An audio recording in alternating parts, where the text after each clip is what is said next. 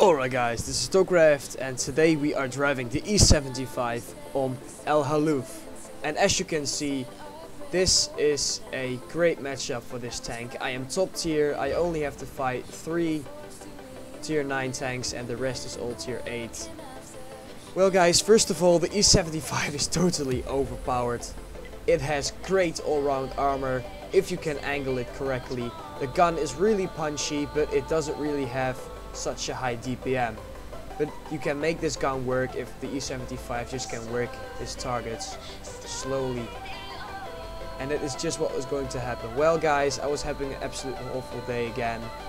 The E-75, I was driving it to grind my E-100 and I had very bad battles. Such bad battles that I finally realized that I had to play really aggressive in this tank. And when I reached my highest point of aggressivity, this game appeared and it went so good. It went so good. But as you can see guys, this is El Halouf. At normal you think this is a awful map. It's called the campground because as you can see 50% of my team is camping at the base and camping at the other side of the ridge there. But as you can see, there's no artillery on the enemy team, so I was willing to take my chances and get over towards this flank and work down the enemy.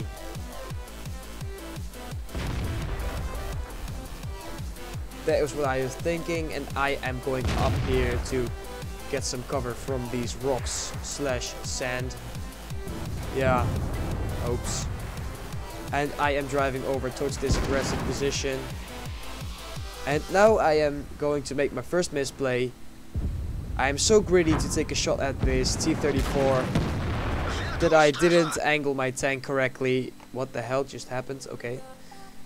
Didn't angle my tank correctly and it was easily putting a shot into my sight there. Really bad play by me. But then I realized, okay, don't get too greedy. Take the time you need. Oh, and now I am pushing back. Yeah, driving backwards on this hill because I don't have enough gun depression to take a shot at this low. But now I have, so there we go. Really nice tactic there to use that hill behind me.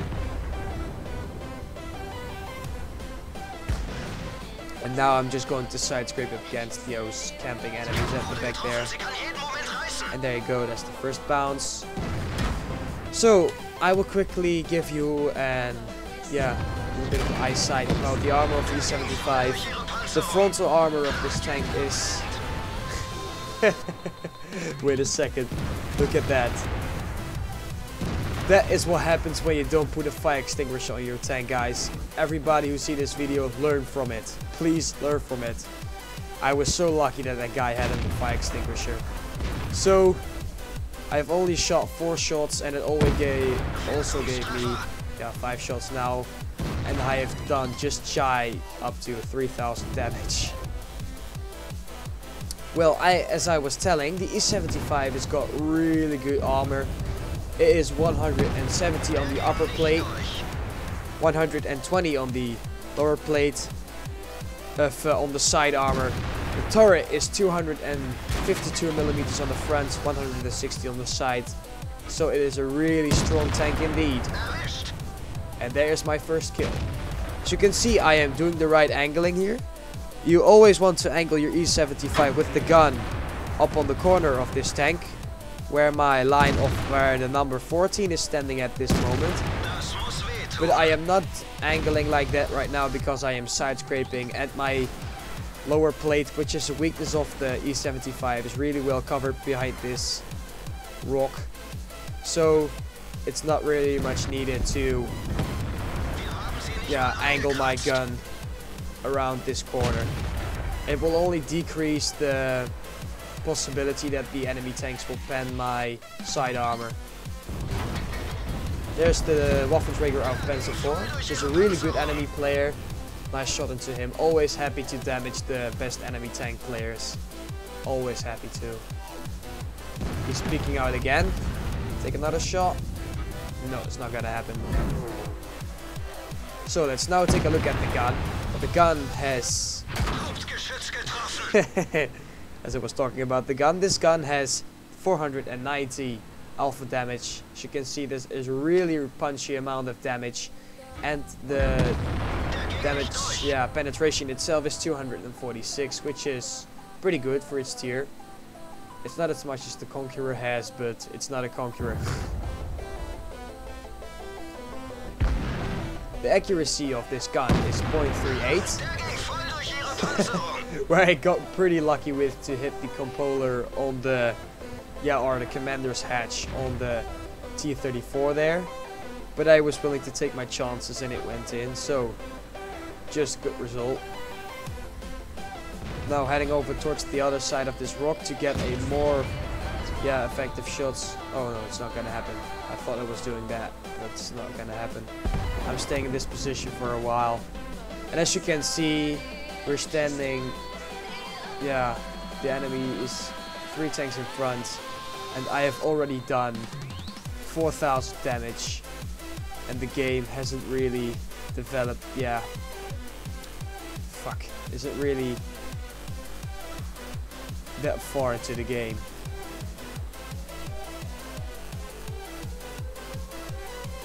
So the enemy started capping, but that's alright. But as you can see, the KV-4 is not peeking out, but I want another shot onto him.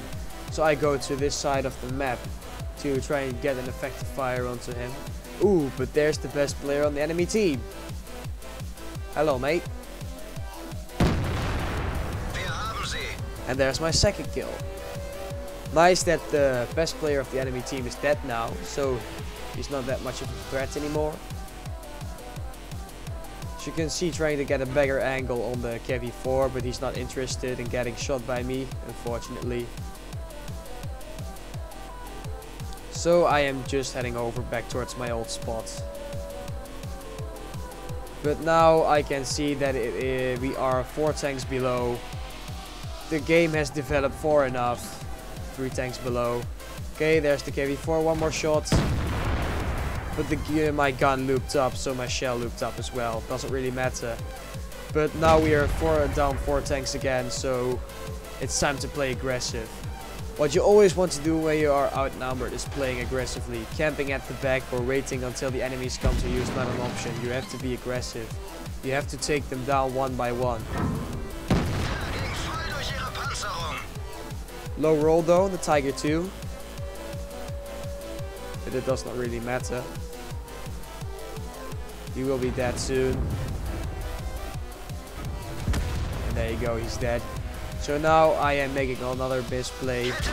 I'm driving into the open without thinking of which tanks are going to stand there. And I didn't angle my tank at all, and I took a shot from the IS-3, but I was willing to take that shot. There's the KV-4. Trying to hit this compoler. Or the machine gun port. I don't really know what it is on there. And there you can see my homemade 6 cents. Pretty funny. No, the KV-4 is not coming out again, so I decided to try to get engagements on the other enemy tanks. So we're only down 1 tank now. So it brightened up a little bit. But this is really dangerous, really. I don't really know where the rest of the enemy tanks are located, especially the T-32. He hasn't been spotted the whole of the battle.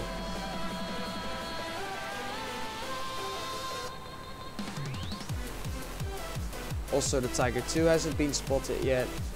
Oh, there he is. There's the Tiger 2. He got spotted, but he spotted me as well, so that is not very fortunate for me. The Waffentrigger can easily plan an engagement on me. The KV-4 can plan to make an engagement onto me, and the T-32 can also plan to make an engagement onto me. But as you can see, my backup fire just died, the Lorraine, and now I'm thinking by myself, okay, let's find that KV-4. But just as I am looking at my back, the KV-4 appears into my front, and now I ram him to death. You should have argued that I should have done that, because the KV-4 is 8 tons heavier than I am. Oh, M103 dangerous tank. Dead. So other really dangerous enemy tank is dead. And there's the Waffentrigger. put a nice shot into me. Couldn't have done anything about it. I was trying to turn my tank precisely on time. But I know, yeah, I knew that he was going to try and make an engagement onto me. And now I'm trying to make it look that I'm going after him. But as you can see now, the Tiger 2 is on low health.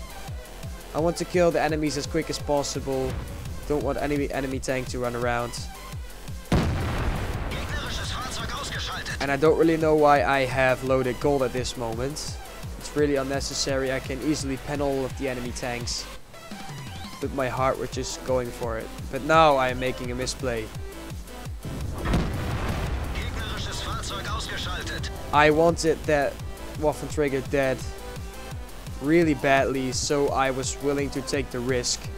I was pushing my luck at that moment, and it was really lucky that the Waffenträger bounced. I think he wasn't expecting me to come around that corner, or he wasn't pre-aimed yet, so that's why he bounced. He might have shot out of panic, but I don't really know what he did. But as you can see in the chat, the enemies are already telling me the T-32 is AFK. That was a really nice battle for me. It was actually pretty nice that the T-32 was AFK. Gave me a little bit of a nice snack at the end of the game. Let's just speed up the replay a bit. There you go, there he is. Still have gold loaded, not really necessary. Still a gold shell loaded. Oh no, I'm loading my AP shells again. Good. I almost ran out of armor piercing shells, and I don't really know why I have that many high explosive shells, but can always change them, you know.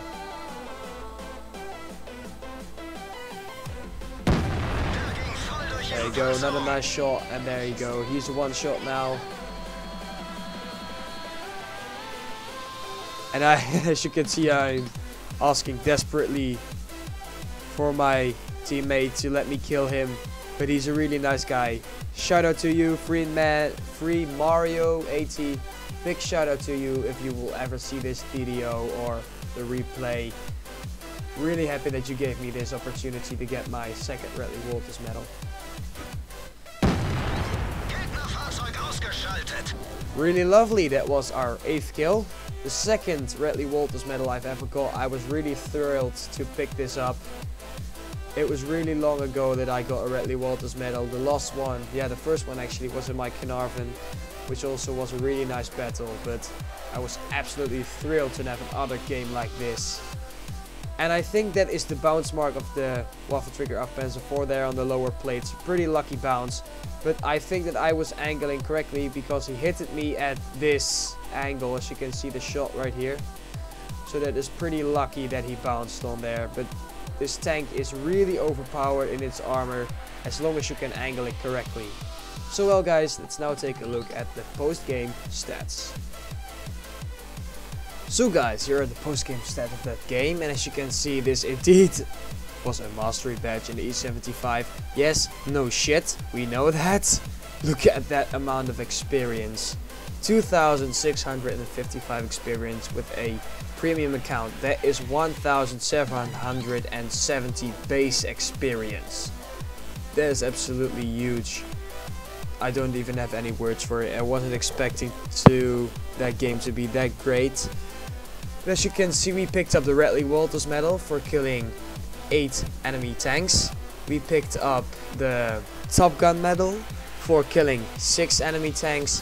The Steel Wall medal for receiving at least 1,000 potential damage or damage blocked by armor. I don't really know which of the two it is. As well as a High Caliber medal for doing the most damage on the team. Yeah, on both teams. 20% of all the enemy health points. And a Tank Sniper medal for doing the most damage to the enemy vehicles from a distance of 300 meters. In this game I made over 700 damage. 700, 404 to be precisely, and that is absolutely huge. It was the most damage I ever got in a game, as well as the most experience ever got in a game. And the kills, yeah, this actually was my record for 2K games or so now. I got it once in the Caernarvon, I got it once in the Pencil 1C. Of course, the Pencil 1C is totally overpowered. And now the third time in the E-75, which got me my second Radley Walters medal. As you can see, the Borsig, which was alive together with me at the end of the battle, also did really nice. He just shy up on 5,000 damage, giving also him a really nice amount of experience. We got just shy up on 100,000 credits for this game, which got me just shy up onto 40,000 credits profit. As you can see, we had to spend a lot of money on ammunition, because I was actually firing unnecessarily gold, which I shouldn't have done in the first place. And I have shot 24 shots, 21 hits and 19 penetrated, which is not really bad. But now we are getting towards the damage. The damage at a distance from 300 meters is just shy up onto 4,000, which is not really bad. Hits received is, I can't really see that really well, is that 18? Yes, we received 18 hits, of which only 7 penetrated or went into the tracks, and 11 were bounces, giving us a total amount of 4,320 damage blocked by armor, which is absolutely amazing. I could have died 2 times there, just to be exact. And for the last, the premium account got me 50% more experience at more credits than on the normal account, so that gave me the 2,655 experience. Alright guys, I just wanted to give you a quick update of what is going on my World of Tanks at this moment. As you can see, I am trying to grind the E100. I've already collected almost 128, 120,000 experience. So that is not quite a lot. I only have to collect myself, let's say 400 grand of credits. So that shouldn't be a really big problem. As you can see, I've bought premium for a few days, but that was only because I had to get the money for my E100, because it's almost impossible again to collect 6.1 thousand credits if you want to collect an tier 10 tank and still keep the E-75, because as you could see in the post game stat, that is a really good mastery badge and it was my record of experience, so I was really happy to pick up that game.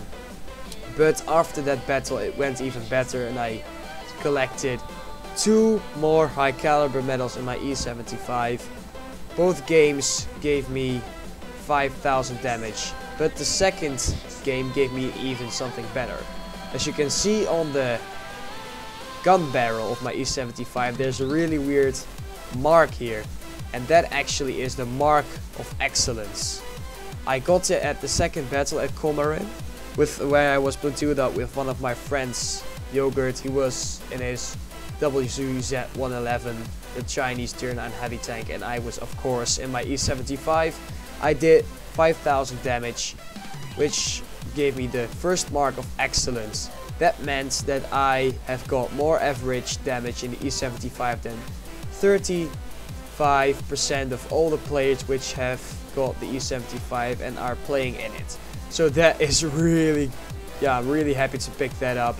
So guys, whenever you see a tank with this mark, or even when the stripes are brighter, that means that the mark of excellence is even higher. This is 3rd class, so it's really happy that I've got a mark of excellence. But when you see a tank with a mark of excellence, watch out, because they know how to play that tank they are driving. Well guys, I am planning to make another On the Hunt for the E100 episode, but it's gonna take a long time because I am running off to America again this year. So you won't hear anything from me into the coming 4 weeks. So don't expect to see videos. Maybe I will put up a vlog because I have a very nice trip planned. I am going towards a tank museum in Washington, so stay tuned to my channel if you want to watch that. I'm really looking forward to that. But guys, this was my E-75 video. I hope you liked it. Please be sure to leave a like for that battle and for my mark of excellence. I really did my best for it. If you have got any questions about the E-75 or any questions about World of Tanks itself, go along and ask them in the comments. I will try to answer all the questions I get. So that's actually it's it. I guess I will see you guys at the next video. Bye bye.